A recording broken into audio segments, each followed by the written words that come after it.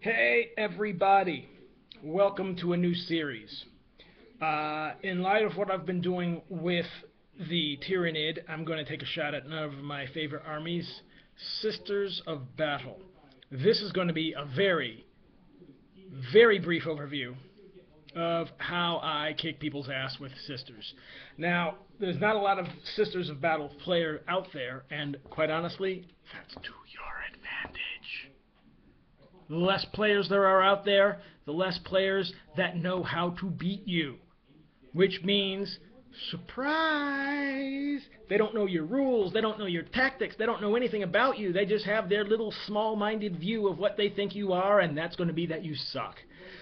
Which just makes beating them that much sweeter. Now, first thing you got to correct when you play a Sisters of Battle army is you got to understand how to play them. They're not Space Marines, which is a good thing. When you play Sisters of Battle, you should instead be thinking Tau or Orcs. That's definitely what they are.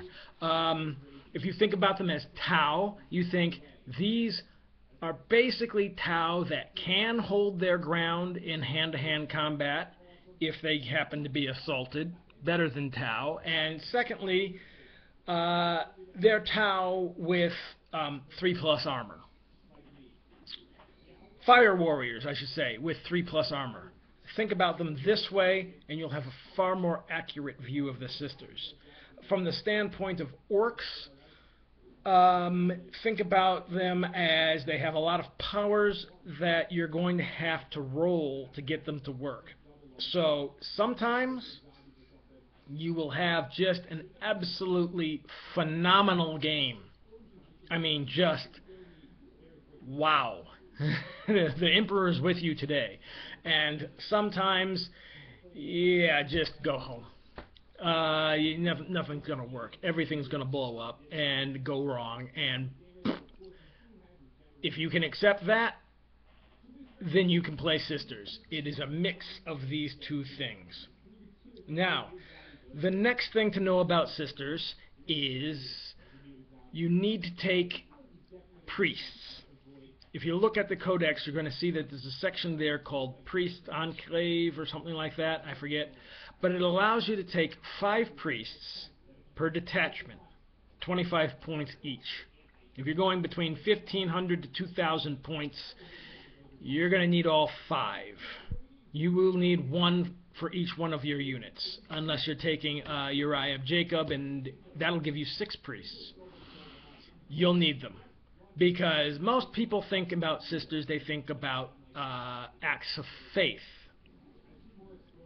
Yes and no. They're good. Acts of Faith are more like the coup de grace. They're the final blow to kill a unit that needs to get killed.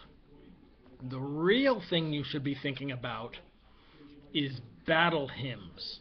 Look them up. I'm going to do another video on them, but battle hymns. Battle hymns are what replaces psychers in a Sisters of Battle army. Use them. And basically, the priests are the psychers. And you can essentially put a level 3 psycher, almost, in every single one.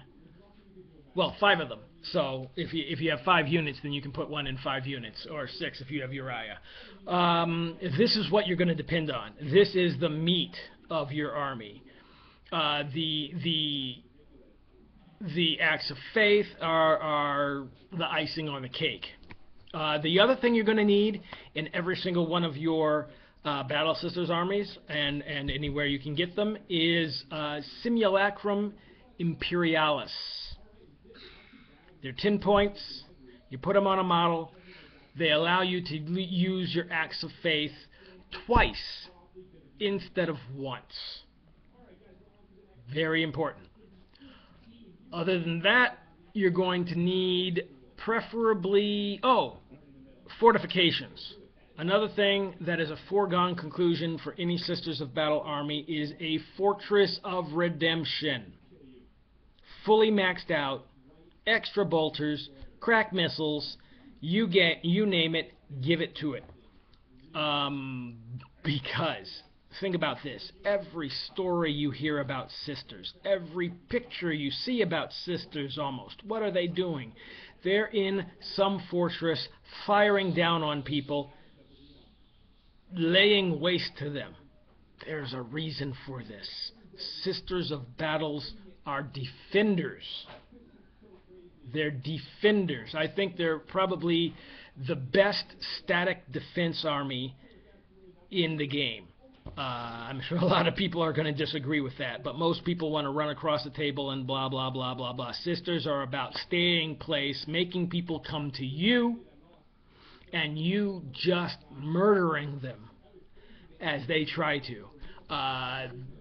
The Fortress of Redemption, it almost sounds like it was named for them, and pretty much I like to think it was. So what you're going to be doing is you're going to be sitting back. Now, when you have something as big as a Fortress Redemption in a quarters game, that's already taking up 2 quarters.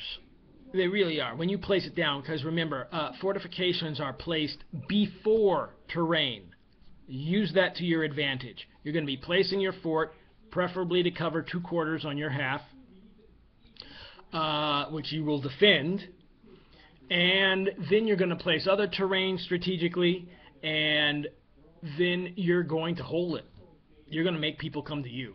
And you're going to find out that when played correctly, sisters are incredibly difficult to kill, much less to wipe out.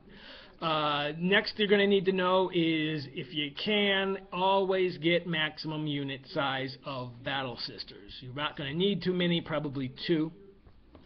But they come in units of 20. That's 20 battle sisters with a simulacrum and palace, with a ecclesiarchal priest.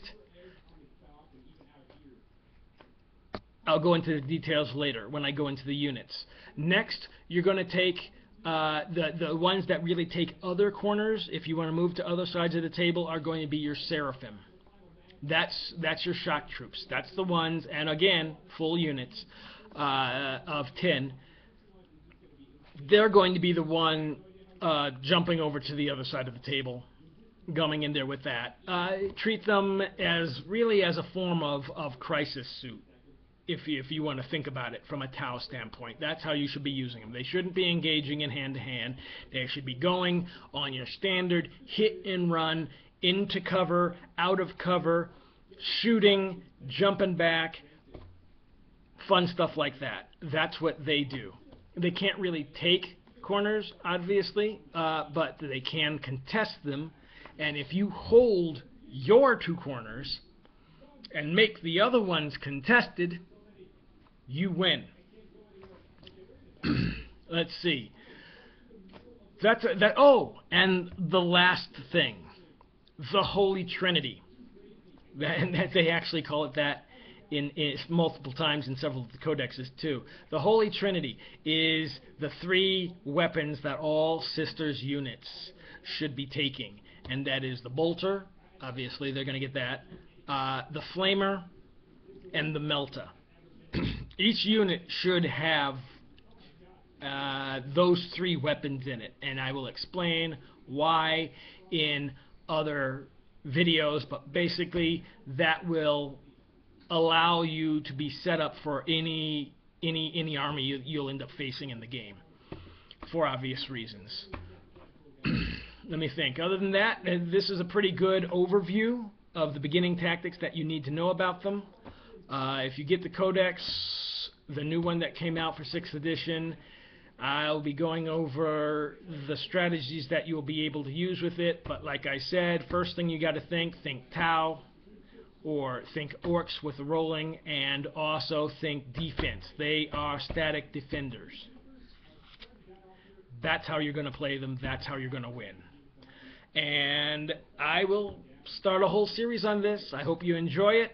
I am still going to keep working on the 6th edition Tyranids too, so keep watching those, and I will talk to you next time.